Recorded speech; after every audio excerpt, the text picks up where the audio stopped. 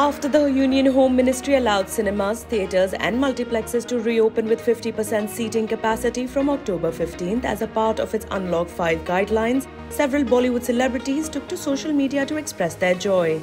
Sharing his excitement, Abhishek Bachchan called it the best news of the week. Actress Divya Datta tweeted to check if she heard the news correctly. Ram Gopal Verma too tweeted that it revealed that his film Coronavirus will be the first film to hit the theatres on October 15th.